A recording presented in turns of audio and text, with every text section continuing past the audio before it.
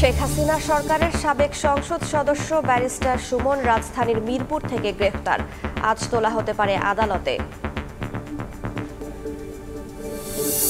সরকারি জায়গা বাদ দিয়ে ওনারা মালিকানা জায়গার উপর করে দুই পাশের অল্প একটু কাজের জন্য আমরা এই চলাচল করতে পারতেছি না। রাস্তাঘাট করে দিব, এখন করে না, কন্ট্রাক্টর পলায় গেছে।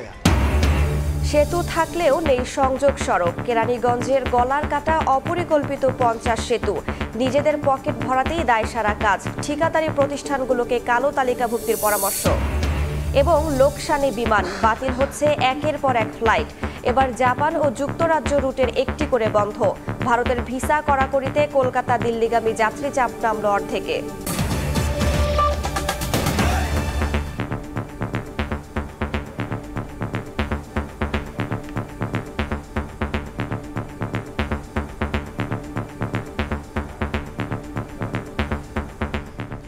ভোরের সময়ের সঙ্গে আছি আমি রাইসা জান্নাত। সাবেক সংসদ সদস্য সাইয়েদুল হক ওরফে ব্যারিস্টার সুমনকে গ্রেফতার করেছে পুলিশ। সোমবার মধ্যরাতে মিরপুর থানার একটি বিস্ফোরক আইনের মামলায় তাকে গ্রেফতার করে পুলিশ। গ্রেফতারের পর ব্যারিস্টার সুমনকে পল্লবী থানায় রাখা হয়েছে। আজ তাকে আদালতে তোলার কথা রয়েছে। জুলাই আগস্ট গণ অভ্যুত্থান চলাকালে ছাত্র জনতার আন্দোলনে বিশৃঙ্খলা ও জ্বালাও পোড়াও সহ হত্যা চেষ্টার মতো ঘটনায় সুমন সহ অসংখ্য আওয়ামী লীগ নেতাকর্মীর বিরুদ্ধে মামলা করা হয়। ঢাকা সহ দেশের বিভিন্ন স্থানে তার বিরুদ্ধে একাধিক মামলা রয়েছে। ব্যারিস্টার সুমন দ্বাদশ জাতীয় সংসদ নির্বাচনে প্রথমবারের মতো হবিগঞ্জ 4 আসন থেকে নির্বাচন করে সংসদ সদস্য নির্বাচিত হন।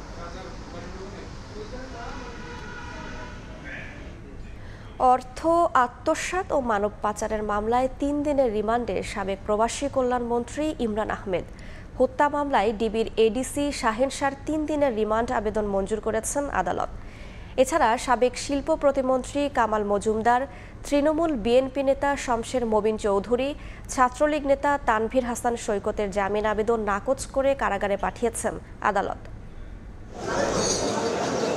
বিদেশে কর্মী পাঠানোর নামে সিন্ডিকেট তৈরি করে 24,000 কোটি টাকা আত্মসাৎ ও মানব পাচারের মামলায় সাবেক প্রবাসী কল্যাণ ও বৈদেশিক কর্মসংস্থান মন্ত্রী ইমরান আহমদকে 3 দিনের রিমান্ড দেওয়া হয়েছে। সোমবার দুপুরে আদালতে তোলা হলে তার 10 দিনের রিমান্ড আবেদন করে পুলিশ। জামিন আবেদন করেন আসামি পক্ষের আইনজীবী। পরে শুনানি শেষে তার রিমান্ড আদেশ দেন আদালত। এই আসামি 7 বারের এমপি এবং অত্যন্ত সুনামের সহিত সে তার দায়িত্ব পালন করেছে। আমরা বিজ্ঞ আদালতের কাছে আবেদন করলে বিজ্ঞ আদালত সন্তুষ্ট হয়ে আসামি 3 দিনের পুলিশ রিমান্ডের মঞ্জুর করেন এবং সতর্কতার সাথে জিজ্ঞাসাবাদ করার আদেশ দান করেন এবং জামিন নামঞ্জুর করেন। এছাড়া জগন্নাথ বিশ্ববিদ্যালয়ের শিক্ষার্থী ইকরামুল হক সাজিদকে গুলি করে হত্যা মামলায় সাবেক শিল্প প্রতিমন্ত্রী কামাল আহমেদ মজুমদারকে কারাগারে পাঠানোর আদেশ দিয়েছেন আদালত। 3 দিনের রিমান্ড শেষে সকালে আদালতে তোলা হলে কারাগারে আটক রেখে জামিন নামঞ্জুর করার আবেদন করে রাষ্ট্রপক্ষ।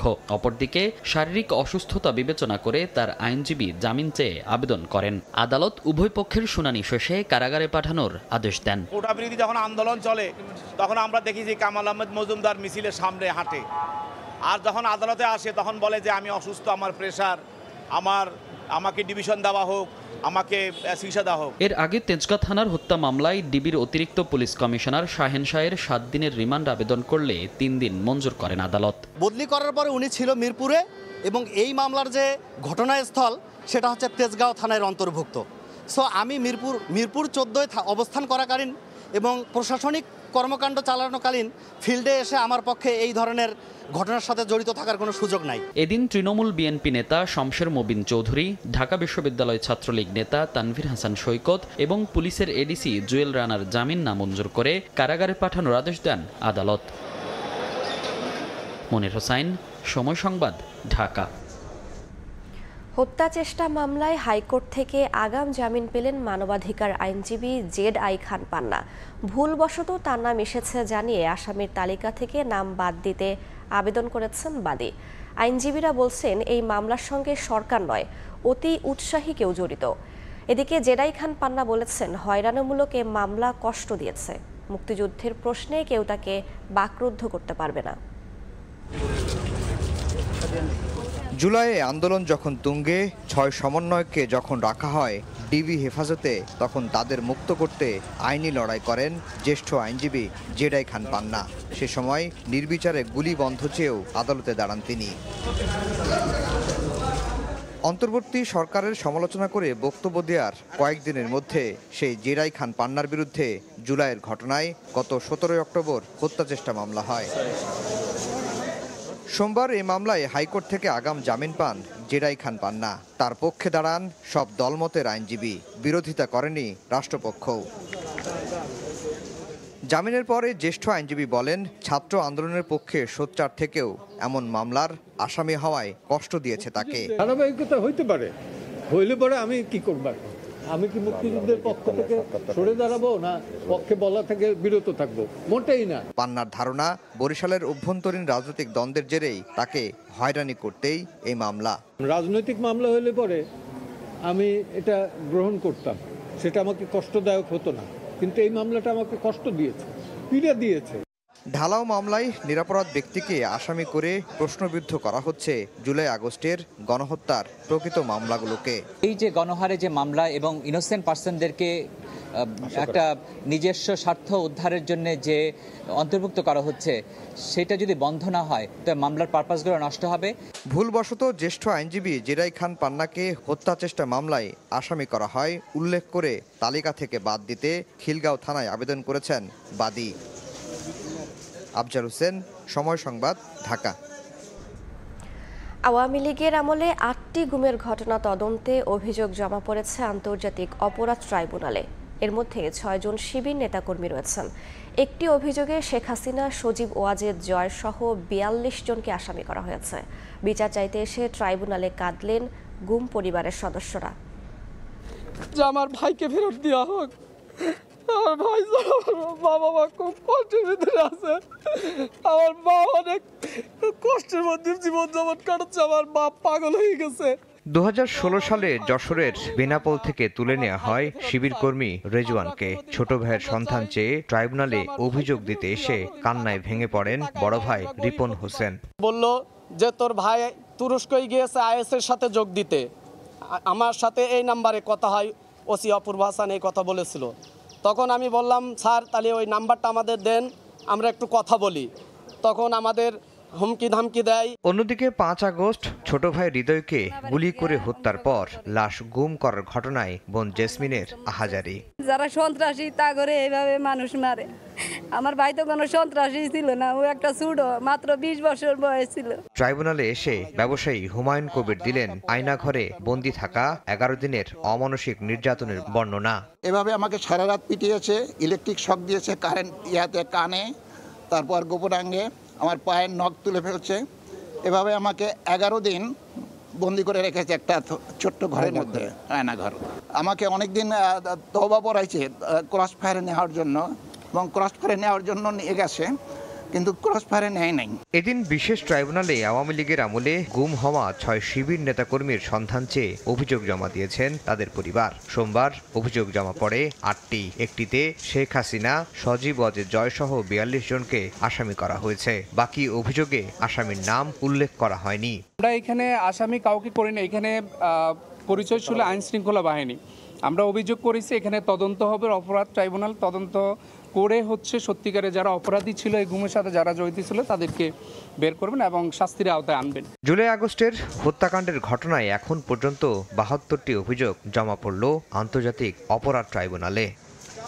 আফজাল হোসেন, সময় সংবাদ, ঢাকা। শেখ হাসিনার পদত্যাগপত্র নিয়ে রাষ্ট্রপতি মোহাম্মদ শাহাবুদ্দিন মিথ্যাচার করছেন উল্লেখ করে আইন উপদেষ্টা বলেছেন, তার স্ববিরোধী বক্তব্য শপথ ভঙ্গের শামিল। তিনি রাষ্ট্রপতি পদে থাকার যোগ্যতা রাখেন কিনা সে বিষয়ে উপদেষ্টা পরিষদে আলোচনারও ইঙ্গিত দেন ডক্টর আসিফ নজরুল। দৈনিক মানবজমিন পত্রিকায় মোহাম্মদ শাহাবুদ্দিনের বক্তব্য প্রকাশের পরই বিষয়টি নতুন করে আলোচনায় আসে। পদত্যাগ করেছেন প্রধানমন্ত্রী শেখ হাসিনা রাষ্ট্রপতির কাছে পদত্যাগপত্র জমা দিয়েছেন এবং আমি তা গ্রহণ করেছি। 5 আগস্ট বিকেলে সেনাপ্রধানের ব্রিফিং আর রাতে জাতির উদ্দেশ্যে রাষ্ট্রপতির ভাষণে এভাবেই জানানো হয় প্রধানমন্ত্রীর পদ থেকে শেখ হাসিনার পদত্যাগের বিষয়টি। তবে এর 5 দিন পর আন্তর্জাতিক গণমাধ্যম রয়টার্সকে দেয়া সজীব ওয়াজেদ জয়ের এক সাক্ষাৎকার কেন্দ্র করে তৈরি হয় নতুন বিতর্ক, যেখানে তিনি দাবি করেন প্রধানমন্ত্রীর পদ থেকে ইস্তফা দেননি শেখ হাসিনা। পরবর্তীতে ফাঁস হওয়া এক অডিও বক্তব্যে শেখ হাসিনাকেও একই দাবি করতে শোনা যায়। তবে সবকিছু ছাপিয়ে এবার আলোড়ন ফেলেছে রাষ্ট্রপতি মোহাম্মদ শাহাবুদ্দিনের বিস্ফোরক মন্তব্য। জাতীয় দৈনিক মানবজমিনের সম্পাদকের সঙ্গে আলাপকালে রাষ্ট্রপতি বলেন, তার কাছে শেখ হাসিনার পদত্যাগের কোনো দালিলিক প্রমাণ নেই। বিতর্ক উস্কে দেয়া সে বক্তব্যের পর বিভিন্ন মহল থেকে আসতে থাকে প্রতিক্রিয়া। সোমবার দুপুরে সচিবালয়ে গণমাধ্যমের মুখোমুখি হন আইন, বিচার ও সংসদ বিষয়ক উপদেষ্টা ডক্টর আসিফ নজরুল। বলেন, রাষ্ট্রপতির বক্তব্য শপথ লঙ্ঘনের শামিল। উনি সাবেক প্রধানমন্ত্রী শেখ হাসিনার পদত্যাগপত্র পান নাই, এটা হচ্ছে মিথ্যাচার এবং এটা হচ্ছে উনার শপথ লঙ্ঘনের শামিল। কারণ উনি নিজেই 5 অগাস্ট জাতির উদ্দেশ্যে দেয়া ভাষণে বলেছেন যে সাবেক প্রধানমন্ত্রী ওনার কাছে পদত্যাগপত্র জমা দিয়েছেন এবং উনি তা গ্রহণ করেছেন। আজকে যদি উনি বলেন যে উনি প্রধানমন্ত্রী পদত্যাগ দেয়নি এতদিন পরে, তাহলে এটা এক ধরনের স্ববিরোধিতা হয়, এটা ওনার শপথ লঙ্ঘন হয়। স্ববিরোধী বক্তব্যের কারণে রাষ্ট্রপতি আর পদে থাকার যোগ্যতা রাখেন কিনা সে বিষয়ে উপদেষ্টা পরিষদে আলোচনা হতে পারে বলেও জানান আসিফ নজরুল। এখন উনার এই কোন রকম স্ববিরোধিত কথাবার্তা বলার কোন রকম স্কোপ নাই। যদি উনি এই বক্তব্যে অটল থাকেন, তাহলে উনি রাষ্ট্রপতি পদে থাকার যোগ্যতা আছেন কিনা সেটা আমাদের উপদেষ্টা মণ্ডলী সভায় ভেবে দেখতে হবে। যদি আপনি আপনার নিজের কথা কন্ট্রাডিক্ট করেন, পুরা জাতির সামনে বলা কথা, তাহলে সেটা তো আপনার অসদাচরণের পর্যায়ে পড়ে এবং তখন এই প্রশ্ন আছে যে আপনার আসলে মেন্টাল ক্যাপাসিটি আছে নাকি রাষ্ট্রপতি পদে দায়িত্ব পালনের ক্ষেত্রে। শেখ হাসিনার পদত্যাগপত্র কোথায়, তার উত্তর রাষ্ট্রপতির কাছেই চাওয়ার পরামর্শ দেন আইন উপদেষ্টা। উনি এখন ওই পদত্যাগপত্র কি করেছেন এই প্রশ্ন উনাকে করেন আপনারা। ফারুক ভাইয়া, রবিন, সময় সংবাদ, ঢাকা। সাবেক প্রধানমন্ত্রী শেখ হাসিনার পদত্যাগ ইস্যুতে রাষ্ট্রপতিকে উদ্ধৃত করে গণমাধ্যমে প্রচারিত তথ্যে জনমনে বিভ্রান্তি তৈরি হয়েছে। সোমবার সন্ধ্যায় বঙ্গভবন থেকে পাঠানো এক সংবাদ বিজ্ঞপ্তিতে বলা হয়েছে, নতুন করে বিতর্ক সৃষ্টির মাধ্যমে বিব্রতকর পরিস্থিতি তৈরি হচ্ছে। বঙ্গভবনের প্রেস উইং থেকে পাঠানো সংবাদ বিজ্ঞপ্তিতে জানানো হয়, গণবিপ্লবের মুখে প্রধানমন্ত্রীর পদত্যাগ ও দেশত্যাগ, সংসদ ভেঙে দেয়া এবং বর্তমান অন্তর্বর্তীকালীন সরকারের সাংবিধানিক বৈধতার বিষয়টি আপিল বিভাগের আদেশে প্রতিফলিত হয়েছে। মীমাংসিত বিষয়ে নতুন করে বিতর্ক সৃষ্টি করে অন্তর্বর্তীকালীন সরকারকে অস্থিতিশীল কিংবা বিব্রত করা থেকে বিরত থাকতে সবার প্রতি আহ্বান জানিয়েছেন রাষ্ট্রপতি। আইনজীবীরা বলছেন, রাষ্ট্রপতি সংসদ ভেঙে দেয়ায় প্রধানমন্ত্রীর পদ থেকে শেখ হাসিনার পদত্যাগ নিশ্চিত হয়ে গেছে। এতে সাংবিধানিক সংকট তৈরির শঙ্কা নেই। তাদের মত, অসত্য কথা বলায় বঙ্গভবন ছাড়া উচিত শাহাবুদ্দিনের। অন্তর্বর্তী সরকারের শপথের আগে দেয়া ভাষণে শেখ হাসিনার পদত্যাগের কথা বললেও 2.5 মাস পর নিজের কথাই ঘুরালেন রাষ্ট্রপতি মোহাম্মদ শাহাবুদ্দিন। তাহলে কি চলছে বঙ্গভবনে? যদিও আইনজীবীরা বলছেন, শেখ হাসিনার পদত্যাগ করা বা না করার প্রশ্ন তোলা এখন অবান্তর। রাষ্ট্রপতি যখন সংসদ ভেঙে দিয়েছেন তখনই নিশ্চিত হয়েছে প্রধানমন্ত্রীর পদত্যাগ। সাংবিধানিক শূন্যতার যে আলাপটা আমরা এখন তুলছি, সেরকমই সাংবিধানিক শূন্যতা তৈরি হওয়ারও কিছু নেই, এখানে আইনের বিশাল ব্যত্যয় ঘটারও কিছু নেই। এখন উনি এখনও প্রধানমন্ত্রী আছেন, মনে মনে সুখ পেতে পারেন এই আলোচনাটা করে, কিন্তু এর কোনো কার্যকারিতার কোনোভাবেই নেই যখন সংসদটা ভেঙে দেওয়া হয়েছে। তারা বলছেন, জাতির সামনে মিথ্যাচার করায় রাষ্ট্রপতির পদে থাকার যোগ্যতা হারিয়েছেন শাহাবুদ্দিন। নিজে থেকেই বঙ্গভবন ছাড়া উচিত তার। তিনি কখনো অসত্য কথা বলবেন এটা জনগণ কামনা করে না। যেহেতু জাতি তার সমস্ত বক্তব্য শুনেছেন 5 তারিখে পদত্যাগের বক্তব্য, তিনি আবার সেটাকে অন্যভাবে তিনি ব্যাখ্যা করেছেন। সেই ক্ষেত্রে আমি মনে করি যে রাষ্ট্রপতি নিজের থেকে তার সরে যাওয়া উচিত। সাংবিধানিকভাবে প্রধানমন্ত্রী পদত্যাগ করেন রাষ্ট্রপতির কাছে, আর রাষ্ট্রপতি পদত্যাগ করেন জাতীয় সংসদের স্পিকারের কাছে। সংসদ নেই, স্পিকারও পদত্যাগ করেছেন। আইনজীবীদের প্রশ্ন, এই সংকটই কাজে লাগাতে চাচ্ছেন রাষ্ট্রপতি মোহাম্মদ শাহাবুদ্দিন। আফজার হোসেন, সময় সংবাদ, ঢাকা। শেখ হাসিনার পদত্যাগ ইস্যুতে মিথ্যাচারকে নতুন ষড়যন্ত্র বলছে বিএনপি। এদিকে বাজারে অস্থিরতার জন্য আওয়ামীপন্থী সিন্ডিকেটকে দুষছেন দলটির নেতারা।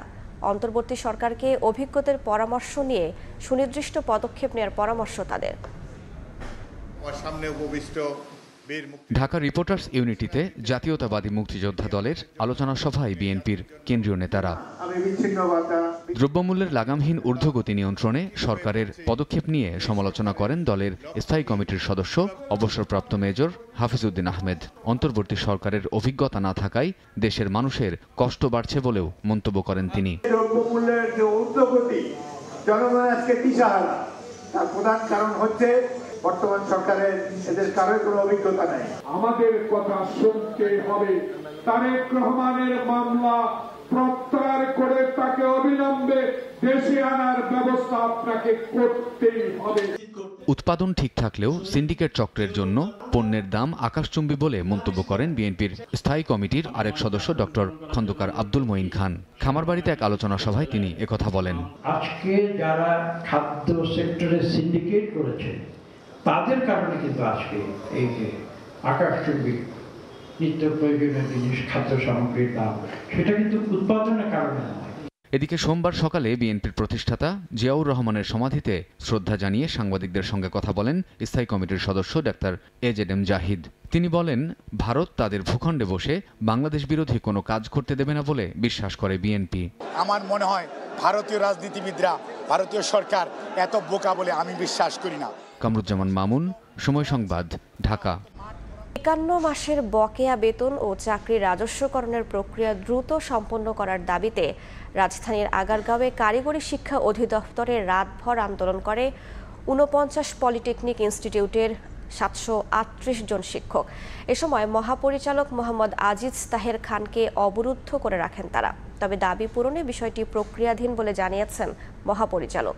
2012 ও 2014 সালে 2 দফায় চুক্তিভিত্তিক 1050 জন শিক্ষক নিয়োগ দেয় কারিগরি শিক্ষা অধিদপ্তর। 2019 সালে মেয়াদ শেষ হলে তাদের রাজস্ব খাতে স্থানান্তরের প্রক্রিয়া শুরু হয়। বাজেট বরাদ্দ দেওয়ার পরেও জুলাই থেকে আটকে যায় সবার বেতন, এমন অভিযোগ করেন আন্দোলনকারীরা।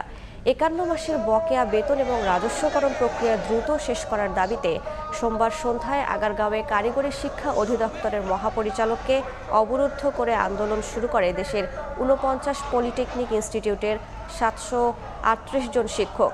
তবে দাবি মানা না হলে আন্দোলন চলমান থাকবে বলে হুঁশিয়ারি দেন তারা।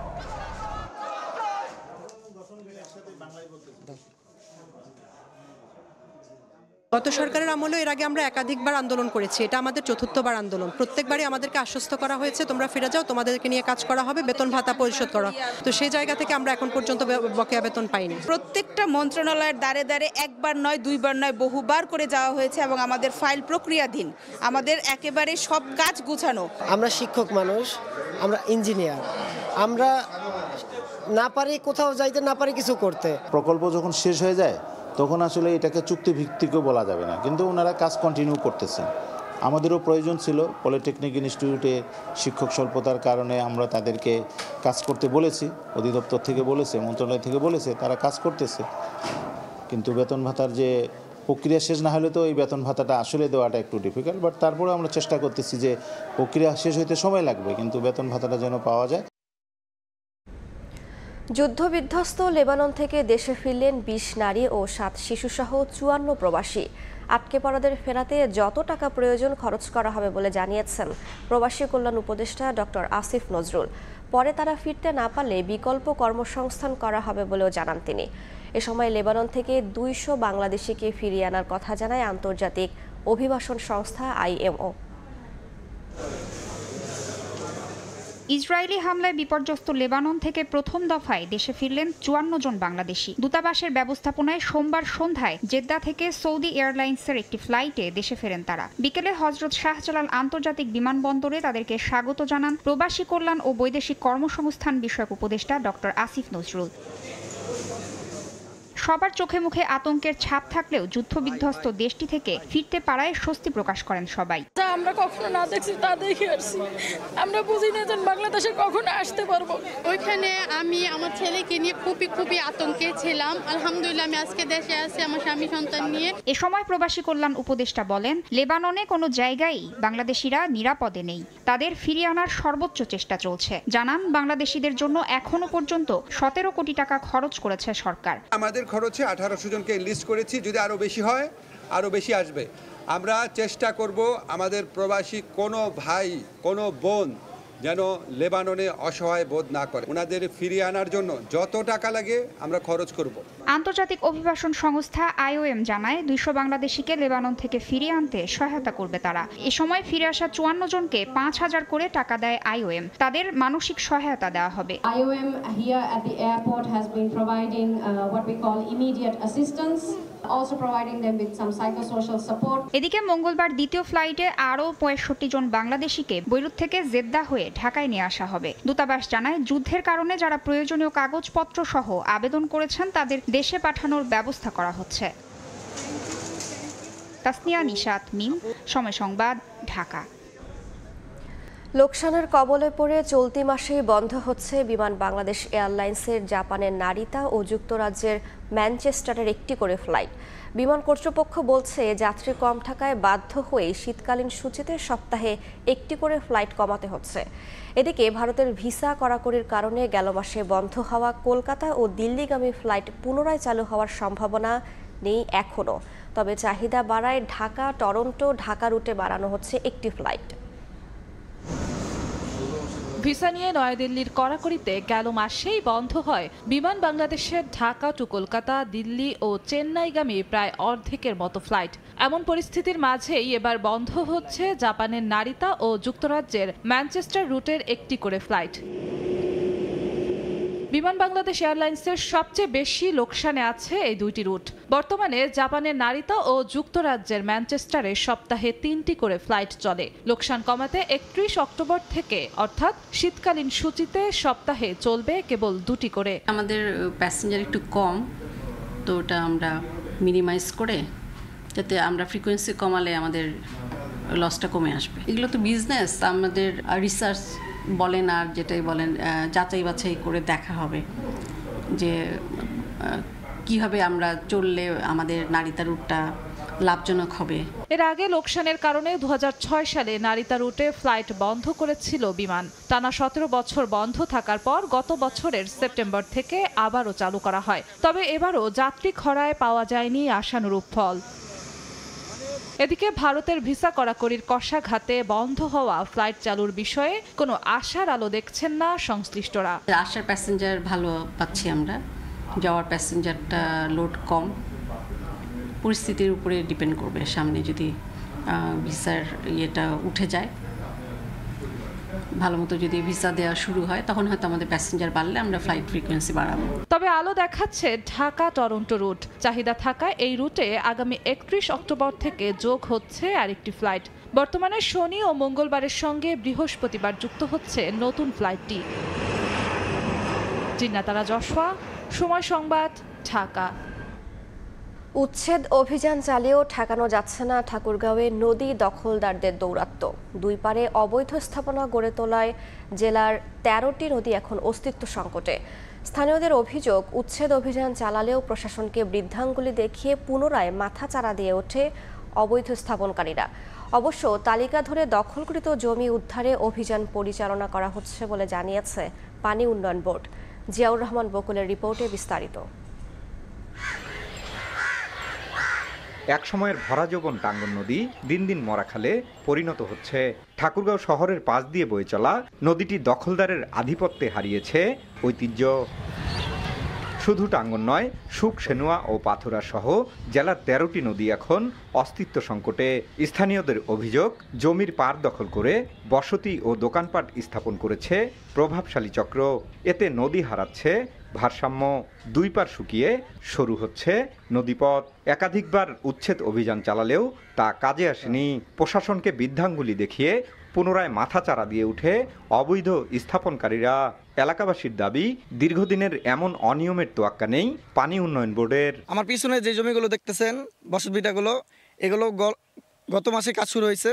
তো এভাবে যদি জমি দখল করে তাহলে নদী আর নদী থাকবে না। বাড়ি ঘর এনে দখল হয়ে যাচ্ছে, সব দখল করে নিচ্ছে, কিন্তু নদীর এলাকাটা আমাদের সাইজটা ছোট হয়ে যাচ্ছে। এখন নদী নালা যদি এইভাবে বন্ধ হয়ে যায় তাহলে নদীর পানি যাবে কোন দিক দিয়ে বন্যার সময়। অবশ্য তালিকা ধরে দখলকৃত জমি উদ্ধারে অভিযান পরিচালনা করা হচ্ছে বলে জানিয়েছে পানি উন্নয়ন বোর্ড। আমরা আশা করছি খুব শীঘ্রই আমরা এই নদী নালা নদী প্রবাহিত নদী থেকে আমাদের যে অবৈধ বসবাসকারী আছে তাদেরকে পুরোপুরি উচ্ছেদ করতে সক্ষম হব। পানি উন্নয়ন বোর্ডের তথ্য মতে জেলার 13টি নদীর দৈর্ঘ্য প্রায় 491 কিলোমিটার। তালিকাভুক্ত 460 জনের দখল করা জমির পরিমাণ 7.5 একর। জিয়াউর রহমান বকুল, সময় সংবাদ, ঠাকুরগাঁও। ভূ অভ্যন্তরে বিস্ফোরণের কারণে ফাটল দেখা দিয়েছে বড় পুকুরিয়া কয়লা খনির আশপাশের 8টি গ্রামের বাড়িঘরে। যাচাই বাছাই শেষে 7,700 পরিবারের মাঝে ক্ষতিপূরণের চেক বিতরণ শুরু করেছে কর্তৃপক্ষ। তবে ভুক্তভোগীদের দাবি ক্ষতিপূরণ নয়, পুনর্বাসন চান তারা। গোলাম নবী দুলালের পাঠানো তথ্য ও মঞ্জিদ আলম শিমুলের ছবি নিয়ে রিপোর্ট।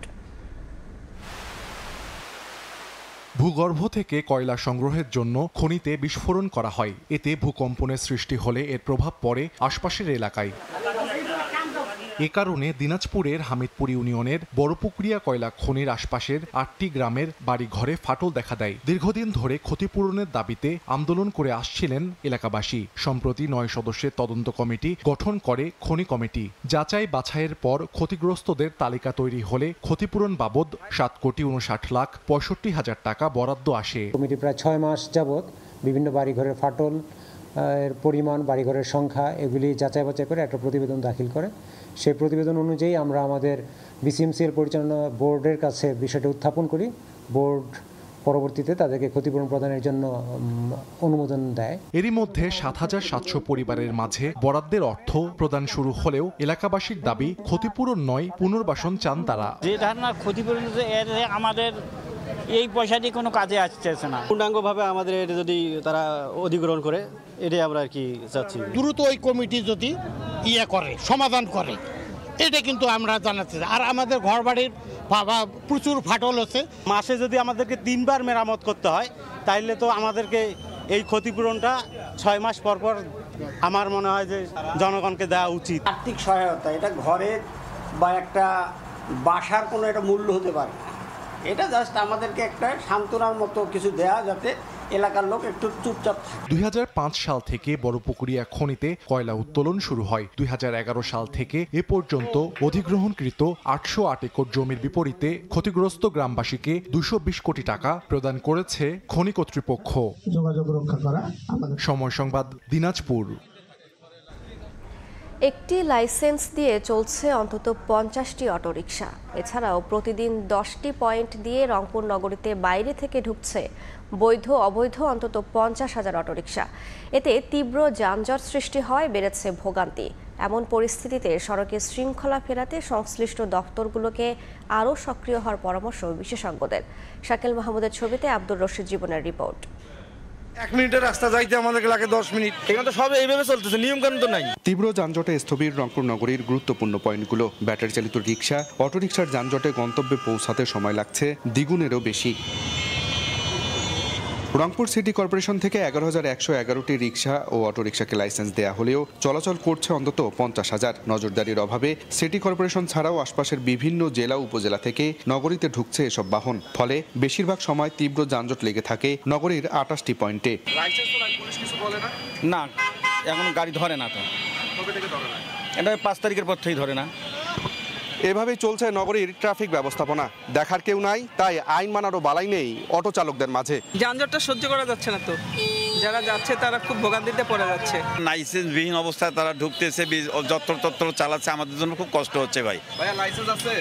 আছে আমাদের লাইসেন্স। কোথায় আমার লাইসেন্স? আমার লাইসেন্স আমি ভাড়া দিয়েছি লাইসেন্স, কিন্তু গাড়ি ধরে না। আমার গাড়িতে লাইসেন্স ছিল আগে এক সময়, এখন লাইসেন্স ধরে না। আমাদেরকে মনে করেন যে 130 টাকা দিতে হয়। সিটি কর্পোরেশনের লোকও নাই, পুলিশ প্রশাসনও ধরে না। ভাই পাটগ্রাম থেকে গাড়ি আসতেছে, হাতিবান্ধা থেকে গাড়ি আসতেছে। যানজট নিরসনে হিমশিম খাচ্ছে আইন শৃঙ্খলা বাহিনী। আর সিটি কর্পোরেশন বলছে অবৈধ লাইসেন্স শনাক্তে কাজ করছে তারা। প্লেট ছাড়া যারা, তাদেরকে আগে ধরি, সেটাই তো আমার আটকানো হচ্ছে না। তাহলে সেটা যদি আমরা আইডেন্টিফাই করে তাদেরকে যদি পৃথক করে ফেলি, তারপরে যারা ডুপ্লিকেশন তাদেরকেও আমরা ধরে ফেলবো এবং তাদেরকেও আইনের আওতায় আমরা নিতে পারবো। তাহলে সেটা করলেই আমাদের কিন্তু শহরটা তখন স্বাচ্ছন্দ্যে সবাই চলাফেরা আমরা করতে পারবো।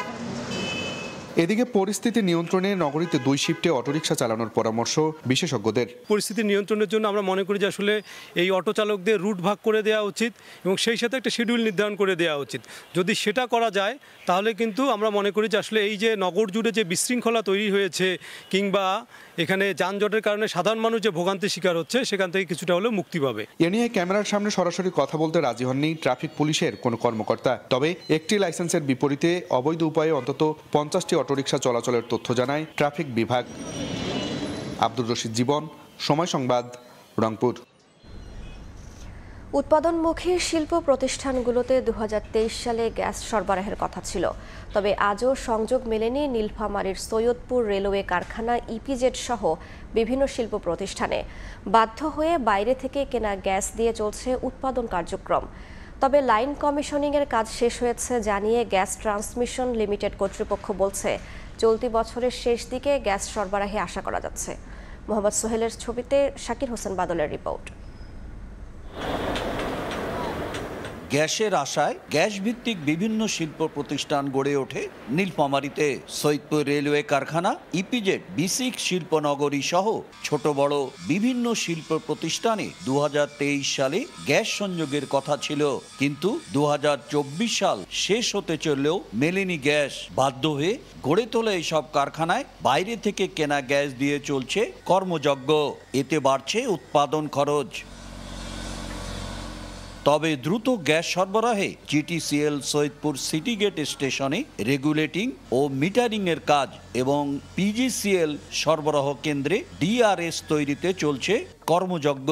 এতদিন কেন্দ্র দুটির অভ্যন্তরে ফাঁকা থাকলেও বর্তমানে পুরো এলাকা জুড়ে বেড়েছে কাজের তৎপরতা। দ্রুত সম্ভব গ্যাস সরবরাহ নিশ্চিতের দাবি ব্যবসায়ীদের। ডিআরএস এর কাজ করতেছি, ওরা আমরা ডিসেম্বরের মধ্যেই কাজ শেষ করব। আমরা আশা করছি যে জানুয়ারির শেষের দিকে আমরা গ্রাহক সেবা দিতে পারবো আর কি। 6 মাস যাবত আমরা ঢাকা থেকে এলপি গ্যাস ট্যাঙ্কে নিয়ে এসে আমরা শিল্প কারখানা চালিয়ে যাচ্ছি, তাতে আমাদের ব্যয় অনেক বেড়ে গেছে। গ্যাসটা যত তাড়াতাড়ি আমাদের এই সৈয়দপুর উত্তরা ইপিজেটে যত তাড়াতাড়ি দেওয়া সম্ভব এবং এতে আমাদের বাংলাদেশের অর্থনৈতিক দিক দিয়ে অনেক ভালো হবে। আমাদের এই শিল্পনগরীর উন্নয়ন এবং সম্প্রসারণে গ্যাস লাইনটা খুবই জরুরি। এজন্য আমরা বিশেষ করে পিজিসিএল এর কাছে আমরা গ্যাস লাইন সংযোগের জন্য চিঠি দিয়েছি। গ্যাস ট্রান্সমিশন লিমিটেড কর্তৃপক্ষ বলছে লাইন কমিশনিং এর কাজ শেষ হয়েছে, লাইনে গ্যাস পূর্ণ আছে। চলতি বছরের শেষ দিকে গ্যাস সরবরাহে প্রস্তুত। বর্তমানে আমাদের রেগুলেটিং মিটারিং কাজ চলমান আছে, এটা আগামী ডিসেম্বর নাগাদ সম্পূর্ণ হবে বলে আমরা আশাবাদী। ডিসেম্বর শেষ হওয়ার পরে আমরা ফুললি প্রিপেয়ার্ড মানে ডিস্ট্রিবিউশন কোম্পানিকে আমার গ্যাস সরবরাহ করার জন্য। সৈয়দপুর সিটি গেট গ্যাস সঞ্চালন কেন্দ্রের কাজ প্রায় 80% শেষ হয়েছে। এখান থেকে প্রতিদিন 100 মিলিয়ন ঘনফুট গ্যাস সরবরাহকারী প্রতিষ্ঠানকে দেওয়া হবে। শাকির হোসেন বাদল, সময় সংবাদ, সৈয়দপুর, নীলফামারী। বেগম রোকেয়া বিশ্ববিদ্যালয়ের সাবেক উপাচার্য ডক্টর নাজমুল আহসান কলিমুল্লার বিরুদ্ধে প্রায় 100 কোটি টাকার অনিয়মের প্রমাণ পেয়েছে ইউজিসি। তদন্তে উঠে এসেছে নিয়ম না মেনে দ্বিতীয় পরামর্শক প্রতিষ্ঠান নিয়োগ, ভবনের প্রকৃত নকশা পরিবর্তন, কাজ না করে বিল পরিশোধ সহ নানা অনিয়ম। প্রকল্পের কাজ 2018 সালে শেষ হওয়ার কথা থাকলেও সময় বাড়িয়েও তা শেষ করা সম্ভব হয়নি। এদিকে দুর্নীতি তদন্তে মাঠে নেমেছে দুদকও। শাকিল মাহমুদের ছবিতে নাজমুল ইসলাম নিশাতের রিপোর্ট। ঝোপঝাড়ে আবৃত পরিত্যক্ত ভবন 2018 সালে 10 তলায় ছাত্রীনিবাসের কাজ শেষ হওয়ার কথা ছিল। একই অবস্থা ডক্টর ওয়াজেদ মিয়া গবেষণা ইনস্টিটিউটের। 2017 সালের 4 জানুয়ারি রংপুরের বেগম রোকেয়া বিশ্ববিদ্যালয়ে তৎকালীন প্রধানমন্ত্রী শেখ হাসিনার নামে 10 তলা ছাত্রীনিবাস, ডক্টর ওয়াজেদ মিয়া গবেষণা ইনস্টিটিউট ও একটি স্বাধীনতা স্মারক নির্মাণে 97 কোটি 50 লাখ টাকা বরাদ্দ দেয় সরকার। 2018 সালের জুনে এসব নির্মাণ প্রকল্পের কাজ শেষ হওয়ার কথা ছিল। সে সময় উপাচার্য ছিলেন অধ্যাপক doctor A K M Nurun নবী। তবে 2017 সালের 14 জুন ডক্টর নাজমুল হাসান কলিমুল্লাহ উপাচার্য হিসেবে নিয়োগ পাওয়ার পর বন্ধ করে দেন প্রকল্পের কাজ। পরে নিজের ইচ্ছেমতো প্রথম পরামর্শক প্রতিষ্ঠানের কার্যাদেশ বাতিল করে দ্বিতীয় পরামর্শক প্রতিষ্ঠান নিয়োগ দেন। একই সঙ্গে ছাত্রী হল ডক্টর ওয়াজেদ রিসার্চ ইনস্টিটিউটের ভবনের নকশা পরিবর্তন করে বাড়ানো হয় নির্মাণ ব্যয়। তবে এরই মধ্যে সব প্রকল্পে ব্যয় হয় 55 কোটি টাকা। মূল যে পরিকল্পনা, মূল যে প্ল্যান, সেটি পরিবর্তন করে মানে এটি একটি অনিরাপদ হোস্টেল বা অনিরাপদ ভবনে উনি রূপান্তর করেছিলেন এবং ওই প্যাচটাই এখনো আছে। আমরা আশা রাখব ভবিষ্যতে যাতে এই বিশ্ববিদ্যালয়কে সামনের দিকে এগিয়ে নেওয়ার ক্ষেত্রে আর যাতে কোনো অন্যায় বা দুর্নীতি এই বিশ্ববিদ্যালয় না হয়। 2021 সালে বিশ্ববিদ্যালয় মঞ্জুরি কমিশন গঠিত তদন্ত কমিটি এসব অনিয়মের সত্যতা পায়। তদন্ত প্রতিবেদনে বলা হয় উপাচার্য নাজমুল হাসান কলিমুল্লাহ যথাযথভাবে দায়িত্ব পালনে ব্যর্থ হয়েছেন। 3টি অবকাঠামো নির্মাণে যে অবহেলা, দীর্ঘসূত্রিতা এবং সরকারের আর্থিক ক্ষতি হয়েছে তার দায় নাজমুল হাসান কলিমুল্লাহকেই বহন করা উচিত। এরই মধ্যে এই প্রকল্পের অনিয়ম অনুসন্ধানে তদন্ত শুরু করেছে দুর্নীতি দমন কমিশনও। আর দুদককে সার্বিক সহযোগিতার আশ্বাস বর্তমান উপাচার্যের। দুদক কর্তৃপক্ষ আমার কাছে এসেছিল আমি জয়েন করার পরের দিনে যা যা লজিস্টিক ডকুমেন্ট দেওয়া দরকার আমি আমার পক্ষ থেকে সাপোর্ট দিয়েছি, কারণ অনিয়মগুলো আসলে খতিয়ে দেখা দরকার যাতে ভবিষ্যতে এই ধরনের অনিয়ম আর না ঘটে। বিশ্ববিদ্যালয় কর্তৃপক্ষ বলছে ভবনগুলোর 5 তলা পর্যন্ত সংস্কার করে ব্যবহার উপযোগী করার বিষয়ে সংশ্লিষ্ট দপ্তরের সঙ্গে আলোচনা চলছে। নাজমুল ইসলাম নিশাদ, সময় সংবাদ, রংপুর। বন্যাসহ যে কোনো দুর্যোগে ভেঙে পড়ে দেশের মোবাইল নেটওয়ার্ক ব্যবস্থা। এমন পরিস্থিতিতেও যোগাযোগ নিরবচ্ছিন্ন রাখতে এবার লেজার নেটওয়ার্কিং ডিভাইস উদ্ভাবন করেছে একদল তরুণ। তাদের দাবি রেডিও সিস্টেম ওয়াকি টকির চেয়ে কম মূল্যে পাওয়া যাবে এই সেবা। আর একজন বিশেষজ্ঞ বলছেন তরঙ্গ নির্ভর নেটওয়ার্ক না হওয়ায় নিরাপদ হবে এর ব্যবহার। আগস্টের বন্যার ক্ষতচিহ্ন এখনও পুষিয়ে উঠতে পারেনি দেশের দক্ষিণ পূর্বাঞ্চলের মানুষ। সিপিডির তথ্য মতে এই ক্ষতির পরিমাণ 14,421 কোটি টাকা। এই ক্ষত না শুকাতেই আঘাত আসে উত্তরের বুকে, তলিয়ে যায় লালমনিরহাট, কুড়িগ্রাম। আর সাম্প্রতিক বন্যায় মানবেতর জীবনযাপন করছে শেরপুর, ময়মনসিংহের মানুষ। বন্যা থেকে শুরু করে যে কোনো দুর্যোগেই ভেঙে পড়ে দেশের মোবাইল নেটওয়ার্ক ব্যবস্থা। এর সমাধান কি? বিষয়টি মাথায় রেখেই সমাধান খুঁজতে গবেষণা শুরু করে তরুণ একদল শিক্ষার্থী। 1 মাসেরও কম সময়ের মধ্যেই সফল হওয়ার দাবি করছেন তারা। উদ্ভাবন করেছে নতুন এক ডিভাইস। কিভাবে কাজ করে এই ডিভাইস? সিম কোম্পানির টাওয়ার আছে, টাওয়ারগুলোকে আমরা মাদার ডিভাইস, যেটা হচ্ছে সেন্ডার এবং রিসিভার ডিভাইসটা আমরা ওখানে রাখবো। তো এই ডিভাইসটা হবে সম্পূর্ণ সোলার টাইপ দিয়ে। যেহেতু আমাদের সোলারটা 2টা কাজ করতেছে, একটা হচ্ছে যে আলো থেকে চার্জ নিচ্ছে এবং হচ্ছে হলো যে আমাদের লেজার থেকে যে ডাটাটা আসতেছে সেই ডাটাটা সে রিসিভ করতেছে, করে সে আবার আরেকটা লেজারের মাধ্যমে ডাটাটা আরেক জায়গায় পাঠাচ্ছে। টাওয়ার টু টাওয়ারে যদি আমরা যে কানেকশন করি, আমরা একটা জেলা কেন একটা বিভাগকে কভার করতে পারবো। রেডিও সিস্টেম ওয়াকি টকির মতো প্রযুক্তি থাকতে কেন এই টেকসাই? এমন প্রশ্নের জবাবে উদ্ভাবক জানান সহজলভ্যতার কথা। আর উদ্যোক্তার দাবি শুধু বন্যা নয়, ভূমিকম্পের মতো বিপর্যয়েও সহায়তা করবে লেজার নেটওয়ার্ক টেকসাই। 2টা জিনিস মাথায় নিতে হলো। একটা হচ্ছে যে এমন একটা নেটওয়ার্কিং করা যে নেটওয়ার্কিংয়ের জন্য আমার বিশেষ কোনো কারো কাছে দ্বার প্রান্তে যাওয়া দরকার।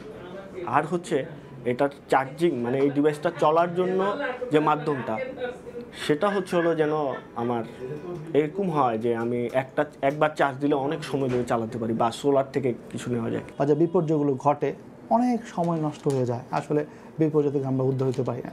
কেন? কারণ আমরা আসলে প্রি প্ল্যান না, পূর্ব মেজারমেন্ট হিসাবে যদি আমরা এই কাজগুলো করে রাখি তাহলে আসলে আমরাই উদ্ধার পাবো। আমাদের দেশ, জাতি, আমাদের যে জনগণ যারা আছে তারা আসলে রক্ষা পাবে। প্রযুক্তি বিশেষজ্ঞ বলছেন নির্দিষ্ট ফ্রিকোয়েন্সিতে কাজ না করায় লেজার নেটওয়ার্ক ব্যবহার হবে নিরাপদ। যখন দুর্যোগ হয়, এটা ঘূর্ণিঝড় হতে পারে, এটা বন্যা হতে পারে, এইসব ক্ষেত্রে কিন্তু সব ধরনের কমিউনিকেশনই ফেল করে। তো সেই ক্ষেত্রে লেজার কমিউনিকেশন একটা দারুণ একটা সলিউশন হতে পারে। এই কমিউনিকেশনের ক্ষেত্রে আমি মনে করব না যে এটা খুব বেশি বিপজ্জনক হবে, এই কারণে যে এটা তো আসলে কোনো নির্দিষ্ট ফ্রিকোয়েন্সিতে কাজ করছে না, এটা পয়েন্ট টু পয়েন্ট আলোর মাধ্যমে সংকেত আদান প্রদান করছে। লেজার নেটওয়ার্ক ডিভাইসের সুবিধা তৃণমূলে পৌঁছাতে মোবাইল অপারেটর ও সরকারের সহযোগিতা চান উদ্ভাবকরা। মনির হোসাইন, সময় সংবাদ, ঢাকা। দ্রব্যমূল্য নিয়ন্ত্রণের দাবিতে নারায়ণগঞ্জে মানববন্ধন হয়েছে। সোমবার দুপুরে ঢাকা চট্টগ্রাম মহাসড়কের সিদ্ধিরগঞ্জের সানারপাড়া সহ বেশ কয়েকটি এলাকায় মানববন্ধন হয়। এতে ব্যবসায়ী ও সাধারণ মানুষ সহ বিভিন্ন শিক্ষা প্রতিষ্ঠানের শিক্ষার্থীরা উপস্থিত ছিলেন। এ সময় সড়ক ও মহাসড়কের বেপরোয়া অটো চালকের দৌরাত্ম্যে সৃষ্ট যানজট নিয়ন্ত্রণের দাবি জানানো হয়। একই সঙ্গে চাঁদাবাজ ও বাজার নিয়ন্ত্রণকারী সিন্ডিকেট ভাঙার আহ্বান জানানো হয়।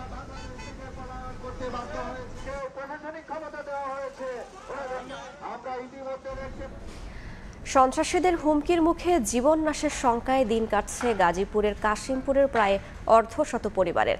সন্ত্রাসী হামলা থেকে বাঁচতে তাই এবার প্রধান উপদেষ্টা, স্বরাষ্ট্র উপদেষ্টা ও ভূমি উপদেষ্টা সহ সংশ্লিষ্টদের কাছে সাহায্য চেয়েছেন এই ৪৮টি পরিবার। সোমবার জাতীয় প্রেস ক্লাবের সামনে কাফনের কাপড় পরে ভুক্তভোগী পরিবারের সদস্যরা অবস্থান পালন করেন। এ সময় তারা কাশিমপুরের হাতিমারা এলাকায় স্থানীয় প্রায় ২৩ জনের নাম উল্লেখ করে আরও ২৫ জন অজ্ঞাত পরিচয়ের ব্যক্তিদের নামে অভিযোগ তোলেন। তারা বলেন, গত ৯ বছর ধরে ৪৮টি পরিবারকে তাদের পৈতৃক ভিটা থেকে সরিয়ে জমি দখলের উদ্দেশ্যে অভিযুক্তরা শারীরিক ও মানসিক নির্যাতন সহ গুম খুনের হুমকিও দিয়ে আসছে। এ অবস্থায় সংশ্লিষ্টদের কাছে এর প্রতিকার চেয়ে জাতীয় প্রেস ক্লাবে সংবাদ সম্মেলনও করেন ভুক্তভোগী পরিবারগুলো। হিমেল হাওয়ায় ভাসছে কুয়াশা, লুকিয়ে থাকছে পূর্ব আকাশের সূর্য। এরই মধ্যেই প্রকৃতিতে বইতে শুরু করেছে হিম বাতাস। এখন হেমন্ত হলেও হিমালয়ের পাদদেশীয় উত্তরের জনপদ রংপুরে জানান দিচ্ছে শীতের আগমনী বার্তা। আবহাওয়া অফিস বলছে, মৌসুমি বায়ু পরিবর্তনের কারণে কখনো গরম কখনো শীত অনুভূত হচ্ছে। তারিকুল ইসলামের ক্যামেরায় বিস্তারিত রেদাউন হিমেলের রিপোর্টে।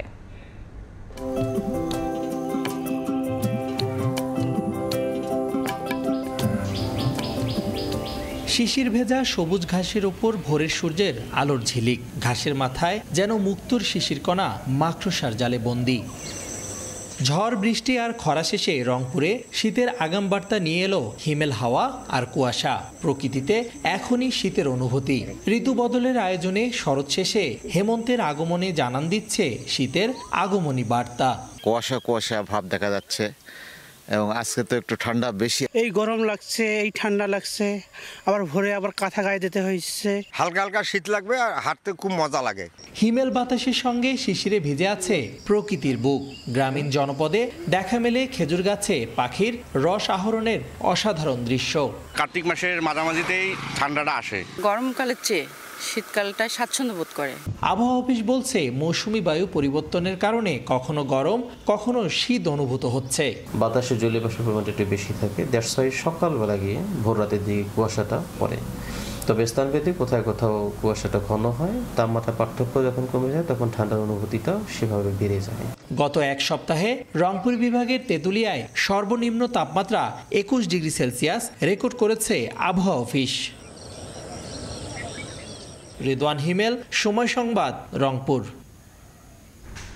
খরতাপ শেষে উত্তরের জেলা পঞ্চগড়ে জানান দিতে শুরু করেছে শীতের আগমনী বার্তা। মেঘমুক্ত আকাশ থাকলে চলতি মাসের শেষের দিকে উত্তরে দেখা মিলবে হিমালয় পর্বতমালার তৃতীয় সর্বোচ্চ শৃঙ্গ কাঞ্চনজঙ্ঘার। আর এ সময় দেশের বিভিন্ন এলাকা থেকে তেঁতুলিয়া আসেন দর্শনার্থীরা। এদিকে পর্যটকদের বরণে প্রস্তুত হচ্ছে স্থানীয় প্রশাসন সহ পর্যটন সংশ্লিষ্টরা। মনিরুল ইসলামের ছবিতে সোহাগ হায়দারের রিপোর্ট। সমতলের চা বাগান, মহানন্দা নদী, বাংলাবান্ধা 0 পয়েন্ট সহ বিভিন্ন প্রাকৃতিক দৃশ্য উপভোগের জন্য বছর জুড়ে পঞ্চগড়ে আসেন দর্শনার্থীরা। তবে অক্টোবরের শেষ থেকে নভেম্বরের মাঝামাঝি পর্যন্ত পর্যটকদের ভিড় থাকে সবচেয়ে বেশি। কেননা মেঘমুক্ত আকাশ থাকলে এ সময় তেঁতুলিয়া থেকে দেখা মেলে হিমালয় পর্বতমালার তৃতীয় সর্বোচ্চ শৃঙ্গ কাঞ্চনজঙ্ঘা।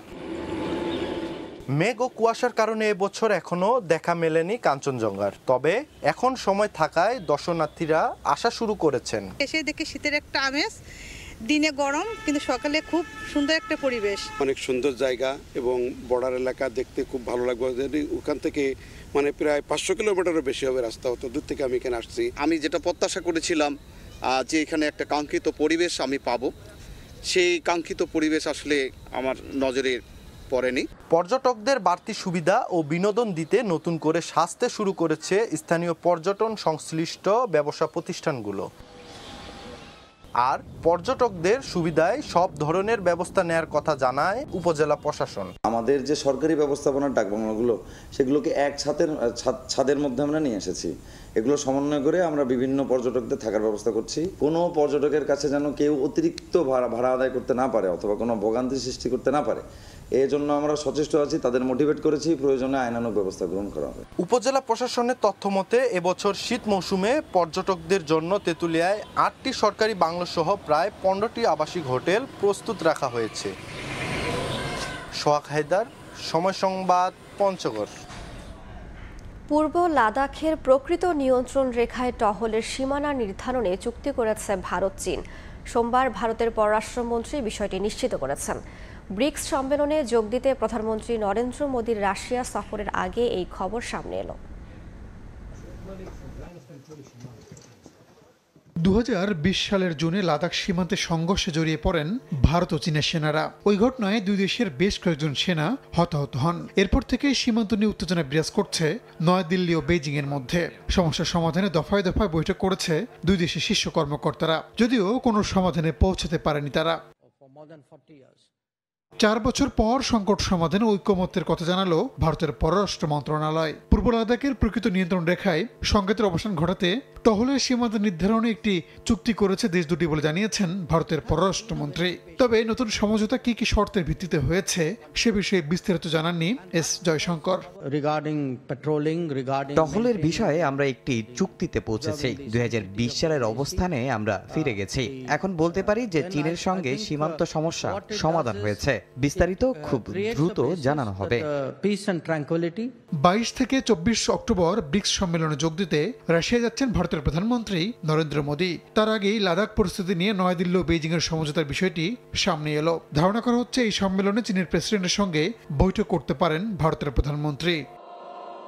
রাহানুল রানা, সময় সংবাদ।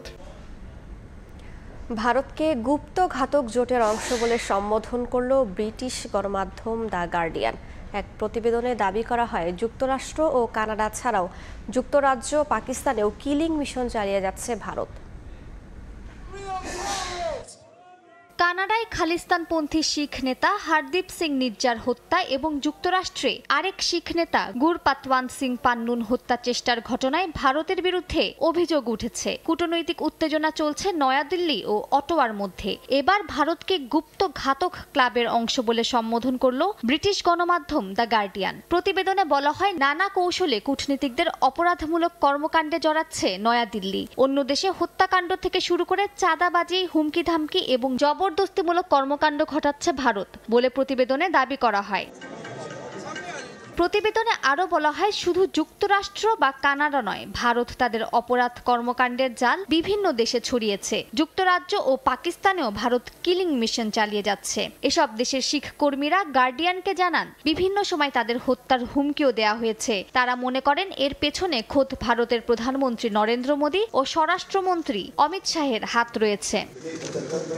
ভারত এসব হত্যাকাণ্ডের পরিকল্পনার জন্য ইসরায়েলের গোয়েন্দা সংস্থা মোসাদকে দৃষ্টান্ত হিসেবে মনে করে বলে জানায় গণমাধ্যমটি। হত্যাকারীদেরকে সাংবাদিক খাশোগি হত্যাকাণ্ডকে অনুসরণ করতে বলে ভারত। দ্য গার্ডিয়ানের আরেক অনুসন্ধানী প্রতিবেদনে এমন তথ্য উঠে এসেছে। যুক্তরাষ্ট্র ভারতের সঙ্গে কূটনৈতিক সম্পর্ক ছিন্ন না করলেও পান্নুন হত্যা চেষ্টা ইস্যুতে দুই দেশের ভূরাজনৈতিক সম্পর্ককে আড়ালে রাখবে বলে মনে করেন বিশেষজ্ঞরা। গার্ডিয়ানকে বিশ্লেষকরা জানান যদি ভারত সরকারের বিরুদ্ধে শিখ নেতা হত্যা চেষ্টার অভিযোগের একটিও প্রমাণিত হয় তবে ভিন্ন মতাদর্শীদের ওপর বিজেপির অত্যাচারের সকল অভিযোগ সত্যি হিসেবে প্রমাণিত হবে। মালিহা সুহরাওয়ার্দী, সময় সংবাদ।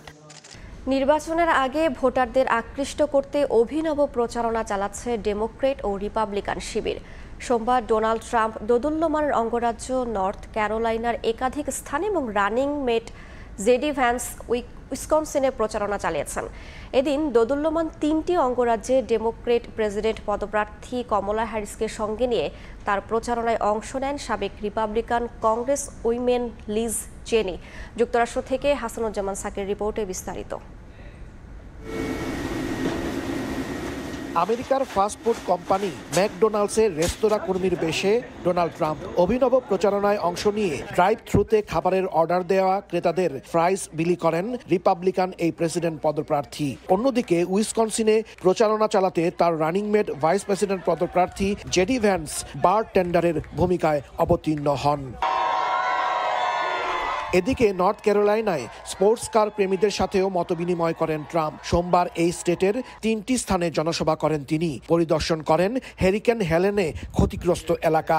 বলেন 5 নভেম্বরের নির্বাচনের পর যুক্তরাষ্ট্র আরও বেশি নিরাপদ ও শক্তিশালী হবে। মনে হচ্ছে খুবই হাড্ডাহাড্ডি লড়াই হবে, বোঝা যাচ্ছে না কে জিতবে, তবে পপুলার ভোটে মনে হচ্ছে হ্যারিস জিতবে মনে হচ্ছে। Donald Trump might be little ahead. উনি হয়তো ওনার maybe he is little direct, little more nationalistic, and উনি যেভাবে বর্ডার ইস্যুটাকে মানে অ্যাড্রেস করার কথা বলছেন, এবং ইভেন নিউ ইয়র্কে আমরা ইলিগাল ইমিগ্রেন্টের যেরকম প্রবলেম ফেস করছি, মানে it is very difficult, I mean, if Democrat continue this kind of policy. সোমবার দোদুল্যমান 3 অঙ্গরাজ্য উইসকনসিন, মিশিগান ও পেনসিলভেনিয়ায় ডেমোক্র্যাট কমলা হ্যারিসের পক্ষে প্রচারণা চালিয়ে সাড়া ফেলেন সাবেক ভাইস প্রেসিডেন্ট ডিক চেনির মেয়ে, মার্কিন কংগ্রেসের সাবেক প্রতিনিধি পরিষদ সদস্য রিপাবলিকান লিজ চেনি। প্রতিটি সভায় তিনি গর্ভপাত ইস্যুতে নারীদের সচেতন করে তোলেন এবং কমলার পক্ষে ভোট চান। এদিকে সোমবার ডোনাল্ড ট্রাম্পের সমর্থনে প্রচারণা চালিয়েছেন সাবেক আমেরিকান ফুটবল তারকা অ্যান্টোনিও ব্রাউন। অপরদিকে অ্যারিজোনার সাবেক সিনেটর জেফ ফ্লেক বলেন, রিপাবলিকান বা রক্ষণশীল হওয়া সত্ত্বেও তিনি আইনের শাসনের প্রতি বিশ্বাস থেকে এবার কমলাকে ভোট দিচ্ছেন। মার্কিন প্রেসিডেন্ট নির্বাচনের বাকি আর মাত্র 15 দিন। চলছে বিরামহীন প্রচারণা। অভিনব প্রচারণা আর বিভিন্ন অঙ্গনের তারকাদের দলে ভিড়িয়ে এখন ভোটারদের আকৃষ্ট করার চেষ্টা করছেন প্রতিদ্বন্দ্বী 2 প্রার্থী কমলা হ্যারিস ও ডোনাল্ড ট্রাম্প। হাসানুজ্জামান সাকি, সময় সংবাদ, যুক্তরাষ্ট্র। আরজিকর কাণ্ডে প্রতিবাদ কর্মসূচি প্রত্যাহারের ঘোষণা দিয়েছেন আন্দোলনরত চিকিৎসকরা। পশ্চিমবঙ্গের মুখ্যমন্ত্রী মমতা বন্দ্যোপাধ্যায়ের সঙ্গে জুনিয়র চিকিৎসকদের প্রতিনিধি দলের দীর্ঘ বৈঠকের পর এই সিদ্ধান্ত জানানো হয়। বিস্তারিত জানাচ্ছেন সুব্রত আচার্য, ছবি তুলেছেন বিশ্বজিৎ দাস। জিজ্ঞেস করব যে আমার ভাই বোনেরা আশা করি শারীরিকভাবে ভালো আছে। স্থানীয় সময় রোববার আরজিকর কাণ্ডে চিকিৎসকদের সঙ্গে বৈঠকে বসেন পশ্চিমবঙ্গের মুখ্যমন্ত্রী মমতা বন্দ্যোপাধ্যায়। বিভিন্ন গণমাধ্যম সহ বৈঠকের লাইভ স্ট্রিমিং হয় খোদ মুখ্যমন্ত্রীর ফেসবুক পেজেও। দুপক্ষই দীর্ঘ আলোচনায় পাল্টাপাল্টি যুক্তি তুলে ধরেন। এরপর রাত 10:30টায় আন্দোলনকারী চিকিৎসকরা জানান, চলমান এই অনশন আন্দোলন তারা প্রত্যাহার করছেন। চিকিৎসকরা বলছেন, এই আন্দোলন প্রত্যাহারের জন্য নিহত চিকিৎসকের পরিবারের পক্ষ থেকে অনুরোধ জানানো হয়। একই সঙ্গে মঙ্গলবারের সব ধরনের আন্দোলনের কর্মসূচিও প্রত্যাহার করেন আন্দোলনরত চিকিৎসকরা। উপস্থিত ম্যাডাম সিএম এবং যারা আলোচনায় জুনিয়র চিকিৎসকদের পক্ষ থেকে 10 দফা দাবি জানানো হয়। এর মধ্যে অন্যতম স্বাস্থ্য সচিবকে অপসারণ করা। তবে সে বিষয়ে বারবারই আন্দোলনকারীদের বক্তব্য মুখ্যমন্ত্রী এড়িয়ে গেছেন বলে জানা যায়। অন্যদিকে মমতা বন্দ্যোপাধ্যায় চিকিৎসকদের অনশন ভেঙে কাজে যোগ দেওয়ার আহ্বান জানান। গেল 9 আগস্ট রাতে কলকাতার আরজিকর হাসপাতালের একজন নারী চিকিৎসককে ডিউটির সময় পাশবিক নির্যাতনের পর খুন করার অভিযোগ ওঠে। এরপর থেকেই ফুঁসে ওঠে ভারতের নাগরিক সমাজ। সুব্রত আচার্য, সময় সংবাদ, ভারত। মালয়েশিয়ায় অবৈধ অভিবাসী কর্মীদের বৈধকরণ প্রকল্প চলতি বছরের মার্চে শেষ হলেও পুনরায় এই কর্মসূচির সময়সীমা না বাড়ানোর ঘোষণা দিয়েছে দেশটির স্বরাষ্ট্র মন্ত্রণালয়। একই সঙ্গে দেশটিতে বিদেশি কর্মী নিয়োগের কোটার আবেদনের উপর যে স্থগিতাদেশ রয়েছে তাও পরবর্তী ঘোষণা পর্যন্ত অব্যাহত থাকবে। মালয়েশিয়া থেকে মোহাম্মদ আব্দুল কাদেরের রিপোর্ট। বেশ কিছুদিন ধরেই তৎপর হয়ে উঠেছে মালয়েশিয়ার অভিবাসন বিভাগ। বিশেষ করে অবৈধ অভিবাসীদের বিরুদ্ধে চলছে ধরপাকড়। এরই মধ্যে দেশটিতে বিদেশি কর্মী সংকট না থাকায় চলতি বছরের মার্চে বন্ধ হয়ে যাওয়া বৈধকরণ প্রকল্প আপাতত চালু করা হবে না। স্থানীয় সময় সোমবার মালয়েশিয়ার স্বরাষ্ট্রমন্ত্রী দাতুক সেরি সাইফুদ্দিন নাসুসন ইসমাইল এক বিবৃতিতে এই বিষয়টি নিশ্চিত করেন।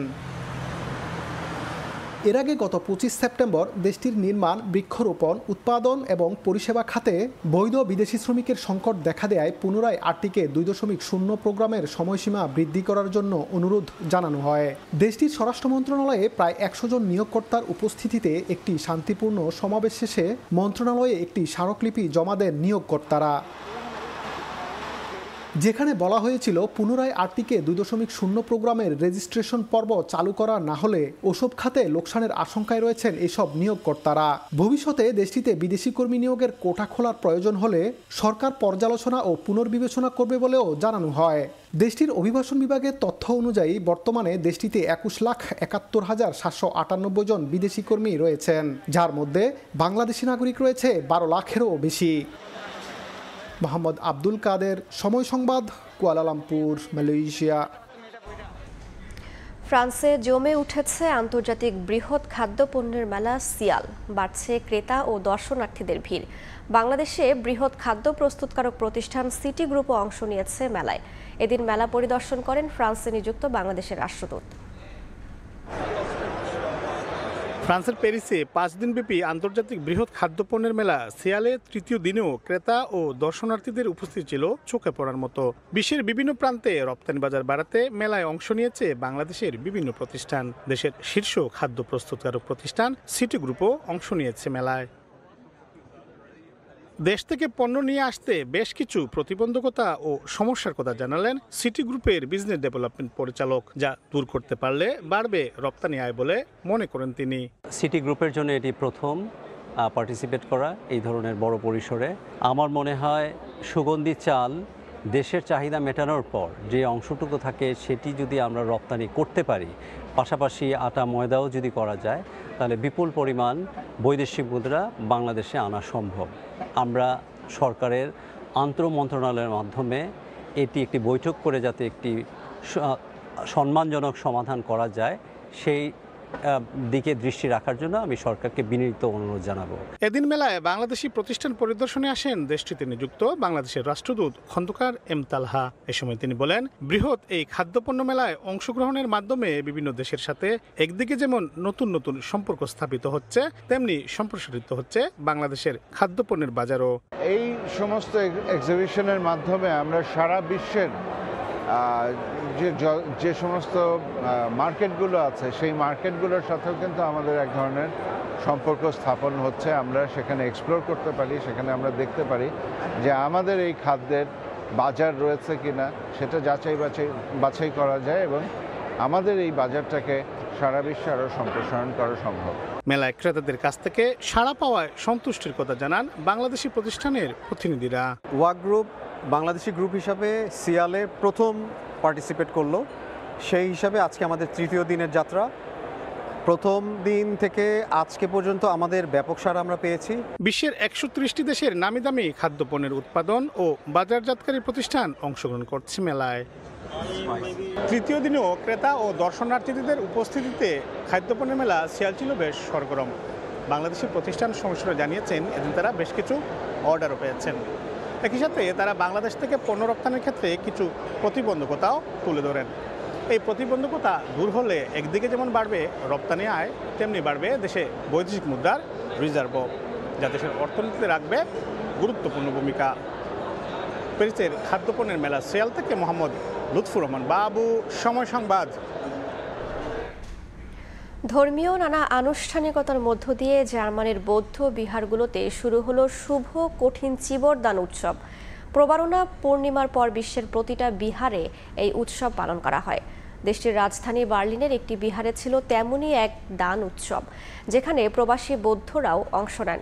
জার্মানি থেকে বিস্তারিত জানাচ্ছেন বিটু বড়ুয়া।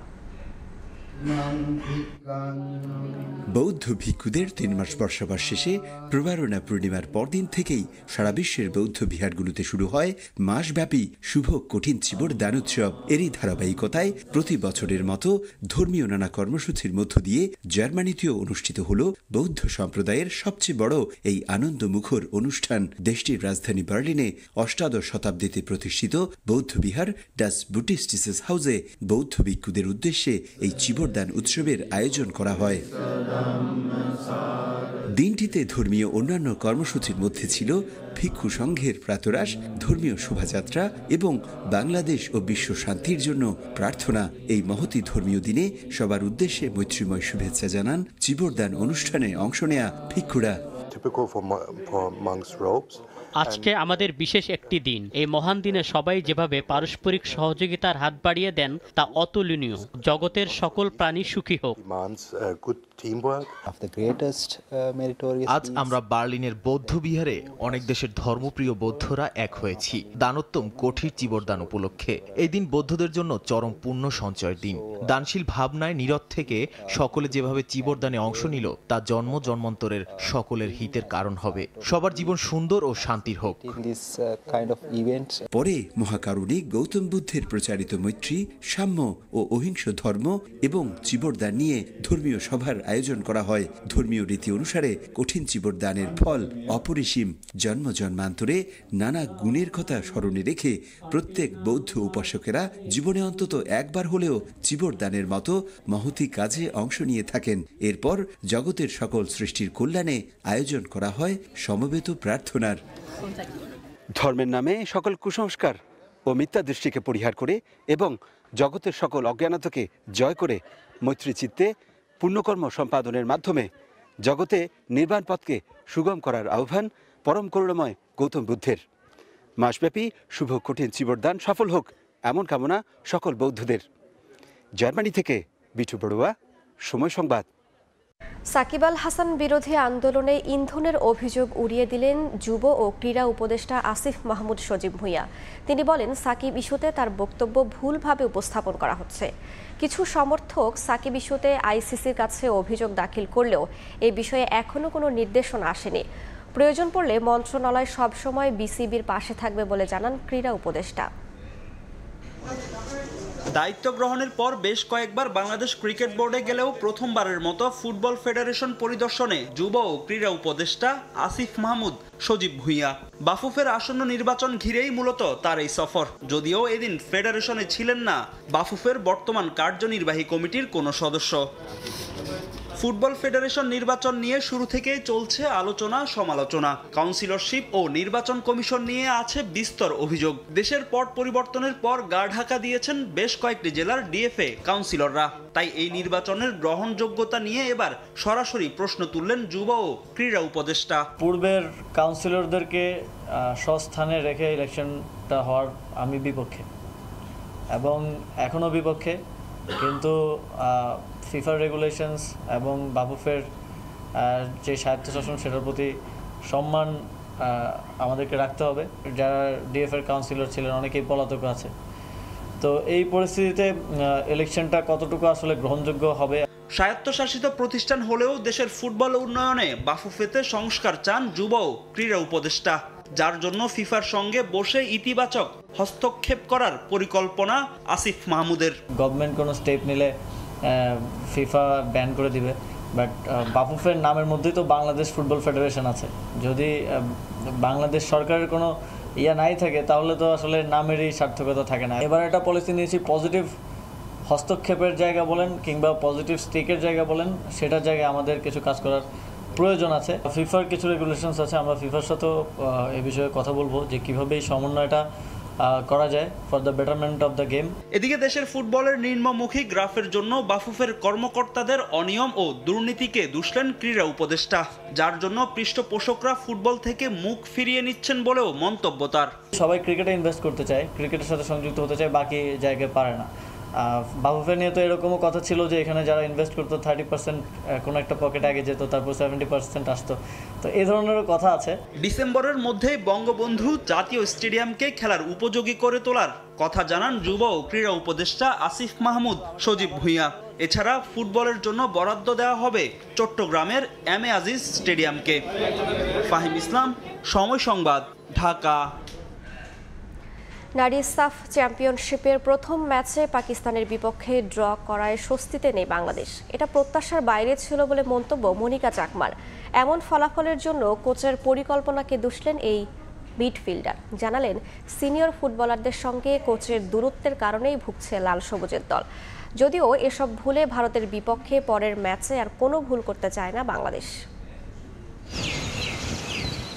মেয়েদের সাফ চ্যাম্পিয়নশিপের প্রথম ম্যাচে প্রত্যাশিত ফলাফল পায়নি বাংলাদেশ। পাকিস্তানের বিপক্ষে ড্র নিয়েই সন্তুষ্ট থাকতে হচ্ছে সাবিনা খাতুনের দলকে। ড্র দিয়ে শিরোপা ধরে রাখার মিশন শুরু করলেও মাঠে বাংলাদেশের পারফরমেন্স ছিল একদম নড়বড়ে। যে পাকিস্তানের বিপক্ষে বড় ব্যবধানে জয় পেত বাংলার জয়িতারা, সে দলের কাছেই হারতে হারতে শেষ মুহূর্তের গোলে ড্র করেছে সাবিনারা। সাফ চ্যাম্পিয়নশিপের প্রথম ম্যাচ দেখে আজ করার উপায় নেই, এই দলটাই গেল আসরে শিরোপা ঘরে তুলেছিল। সবশেষ সাফে পাকিস্তানকে 6-0 গোলে হারিয়েছিল বাংলাদেশ। সেই প্রতিপক্ষের বিপক্ষে কোনো আধিপত্যই দেখাতে পারেনি লাল সবুজ বাহিনী। ম্যাচে বেশ কয়েকটি সুযোগ তৈরি করেও তা কাজে লাগাতে পারেনি তারা। তাই ভুলে ভরা ম্যাচ নিয়ে আক্ষেপ মিডফিল্ডার মনিকা চাকমার। প্রথমেই আমরা হেরে যাচ্ছিলাম, তো আমাদের ভিতরে একটা ভয়ও কাজ করছে, যেহেতু পাকিস্তানের টিমের সাথে যদি আমরা হেরে যাই সেটা তো আমাদের আসলে ব্যাড লাক এবং আমাদের জন্য খুবই খারাপ। বাংলাদেশের জন্য আমরা দেশের জন্য ভালো কিছু করতে পারতেছিলাম না গত ম্যাচে, তো আমরা চেষ্টা করছি আমাদের সর্বোচ্চটা দিয়ে। পাকিস্তানের বিপক্ষে ম্যাচ নিয়ে ফুটবলাররা অসন্তুষ্ট থাকলেও অবাক করার বিষয়, এই ম্যাচের ফলাফল নিয়ে সন্তুষ্টির ঢেকুর তুলেছেন হেড কোচ পিটার বাটলার। এই রেজাল্টে আসলে আমরা প্লেয়াররা সন্তুষ্ট না, আমাদের হেড কোচ হয়তো বা সন্তুষ্ট হয়েছে এই রেজাল্টে, এই পারফরমেন্সে। তো আমরা আসলে হ্যাপি না, যেহেতু আমরা বিগত দিনে আমরা পাকিস্তানকে 5-0 গোলে, 6-0 গোলে, 7-0 গোলে অনেকবার হারাইছি। ভারতের বিপক্ষে গ্রুপ পর্বের শেষ ম্যাচে মাঠে নামবে সাবিনা খাতুনের দল। সেমিফাইনালে জায়গা করে নিতে এই ম্যাচে ড্র করলেই হবে বাংলাদেশের। আগামী বুধবার সাফের সবচেয়ে সফল দলটার মুখোমুখি হবে বর্তমান চ্যাম্পিয়নরা। রিফাতুল ইসলাম মিরন, সময় সংবাদ। এ পর্যায়ে শীর্ষ সংবাদগুলো জানিয়ে দিচ্ছি আরও একবার। শেখ হাসিনা সরকারের সাবেক সংসদ সদস্য ব্যারিস্টার সুমন রাজধানীর মিরপুর থেকে গ্রেফতার, আজ তোলা হতে পারে আদালতে। জায়গা বাদ দিয়ে ওনারা মালিকানা জায়গার উপর করে দুই পাশের অল্প একটু কাজের জন্য আমরা এই চলাচল করতে পারতেছি না। রাস্তাঘাট করে দিব, এখন করেন কন্ট্রাক্টর পলায় গেছে। সেতু থাকলেও নেই সংযোগ সড়ক। কেরানীগঞ্জের গলার কাটা অপরিকল্পিত 50 সেতু। নিজেদের পকেট ভরাতেই দায়সারা কাজ, ঠিকাদারি প্রতিষ্ঠানগুলোকে কালো তালিকাভুক্তির পরামর্শ। এবং লোকসারে বিমান বাতিল হচ্ছে একের পর এক ফ্লাইট। এবার জাপান ও যুক্তরাজ্য রুটের একটি করে বন্ধ। ভারতের ভিসা কড়াকড়িতে কলকাতা দিল্লিগামী যাত্রী চাপ নামল অর্ধেকে।